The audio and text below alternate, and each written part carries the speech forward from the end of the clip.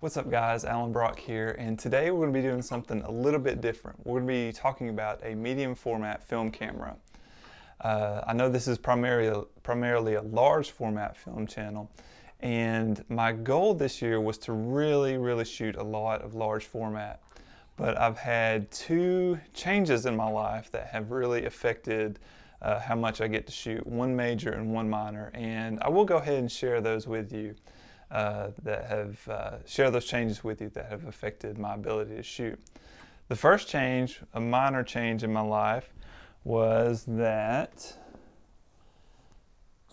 6 days ago, Mr. Nathan here was born, 4 pounds, 13 ounces, and delivery went smoothly, just a really good time in our lives. But of course, kids make everything a little bit more challenging in the beginning.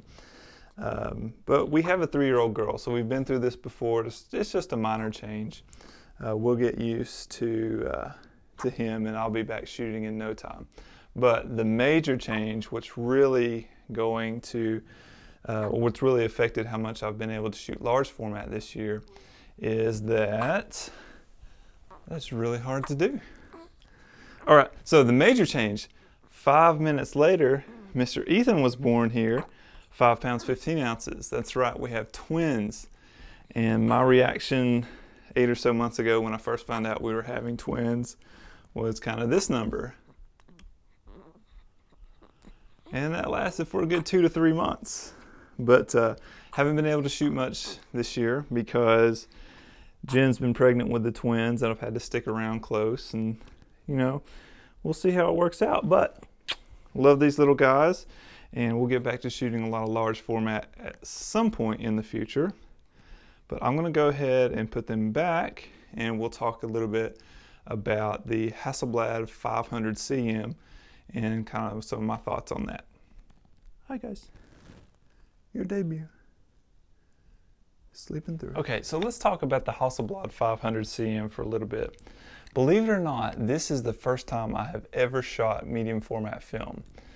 My journey in photography has been a little bit unique. We started out with a Canon 40D about 6 years ago, moved from that to a 5D Mark II, a 5D Mark III. At some point along the line, I decided I wanted to get serious about landscape photography, and about 2 to 3 years ago, I picked up a large format camera, having really never shot film at all. I kind of tested out one roll of 35mm Ektar, and then just decided to jump straight in to 4x5, never having shot 120 film. So I decided that the birth of my kids would be the perfect time to learn a completely new film format for me.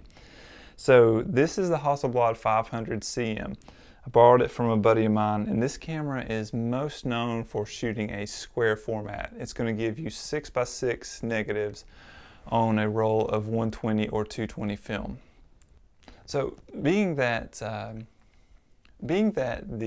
were going to be in the hospital for a while, I thought I was going to have to shoot Delta 3200. And the hospital rooms can be very dark, and I just wanted to have as much speed in the film as possible. Which brings me to my only real negative I have about the camera, and that's to do with the shutter speed in the lens. It only goes up to, the fastest is only 1/500th of a second. And I only had Delta 3200 loaded. Sometimes shooting at 2.8, that was a little bit too much for the speed of film I was using. I'd have to stop it down to 5.6. I think even had to go to f8 once when it was really bright. The window in the room was really bright. But if you have multiple film backs, if you have 3200, maybe 400 speed film loaded in the other, that's not going to be a problem. I just had the one film back and only 3200 loaded. So this camera obviously comes with the prism viewfinder, the eye viewfinder. It also, I think the more popular way is to get the waist level viewfinder. But I found that focusing it, the focus ring has just so much latitude in it to make really fine adjustments. I did have some focusing issues. It's got a split screen focuser in it, and I think I was relying too much on that instead of my eye just lining up the scene and visually seeing what was in focus. A few shots were out of focus. That's completely user error. With Delta 3200 though, it really doesn't matter because the film is so grainy that what's sharp and is what not, what's sharp and not sharp really doesn't matter too much with that film. This is just a really well made camera. I'll let you hear the shutter speed, wind it here, or hear the shutter sound after I take my dark slide out. I mean, that is what a shutter should sound like. That also, kind of by accident, brings up another good point. This camera won't fire with the dark slide in place here, which I tried to do about 50% of the time. So I'm really glad that they put that feature in there because I would have had a lot of blank images from shooting with the dark slide still in place. But I'm really pleased with the way the images came out. Really simple to meter. I just used my incident meter, took a reading and then fired off at the shutter speed that the meter gave me. I hadn't tested the film beforehand, so I just shot at box speed and developed it using the massive dev chart at the recommended developing time for DD-X. But they came out really well. I'm really happy with them. The square format works really well for people photography. I had never shot square before, and I found that I really like it for people. I don't think I would like it for landscapes. I think it would be pretty tough to you know, get leading lines or balance a composition when it was square. A buddy of mine just got this camera specifically for landscapes, so I'll be interested to hear his results with it. But I don't think I would like it for landscapes. For people though, it is great. Really solid, solidly built camera. If you're looking to get into medium format, I would recommend this. I don't know if I'll buy one. I may go with a, eventually if I get a medium format camera, may go with something in the 6:4:5 ratio. But this is a really fun camera to shoot with. So moving forward, I will try to shoot as much large format as possible.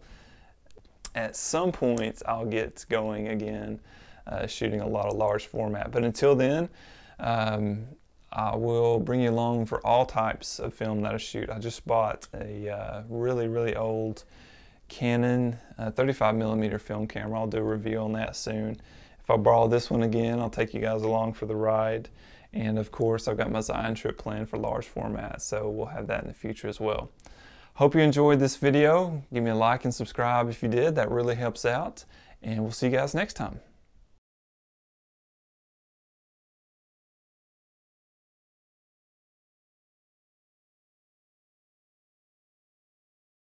Alright, so before I go, I just wanted to say a very heartfelt thanks to everyone who has sent us messages or said congratulations, people I only know through this channel or who follow me for my photography on various social media platforms. Again, that's awesome. I don't even know you guys in person, but through this video, through this YouTube channel or through my photography, I feel like I know you guys. And thank you for showing your support with our twins being born.